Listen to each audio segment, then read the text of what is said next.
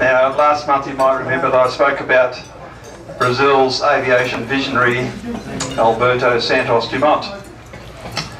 We in Australia have our own visionary, and if you own any pre-1994 $20 notes, you'll see that he's featured on one side.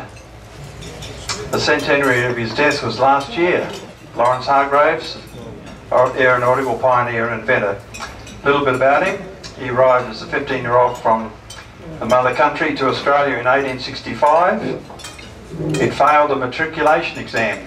Not a bright kid, it seems. He apprenticed to the engineering workshops of the Australasian Steam Navigation Co., where he was to learn the skills later important to him. An adventurous type, he undertook many early expeditions, particularly to Papua New Guinea, and then became involved with the Sydney Observatory. His father did well in business, and Lawrence became a coal mine owner at Coalcliff near Wollongong, and that is important for later. By age 30 he was earning £1,000 a year, in today's money about $873,000. So he had the time and the money at the age of 30 to pursue his interest as an inventor. In 1884 he presented a paper to the Royal Society on the properties of wings. He had worked out the centre of lift on a curved aerofoil, so the Wright Brothers were still a couple of decades to come.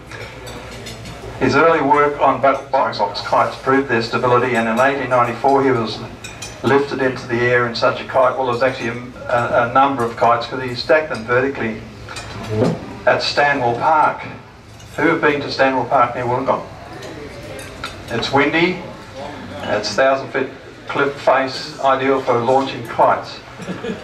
Santos-Dumont used these box kites in his early designs, but poor old Lawrence was stuck for a suitable engine and put a lot of effort into steam engines for flight.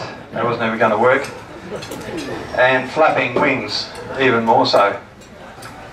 However, he was down an unproductive path, and that's where he was stuck. He didn't seek patents for his early inventions, just like Santos-Dumont. They both believed that they were advancing mankind. To the day he died, he felt he was an outsider in Sydney, unrecognised for his work.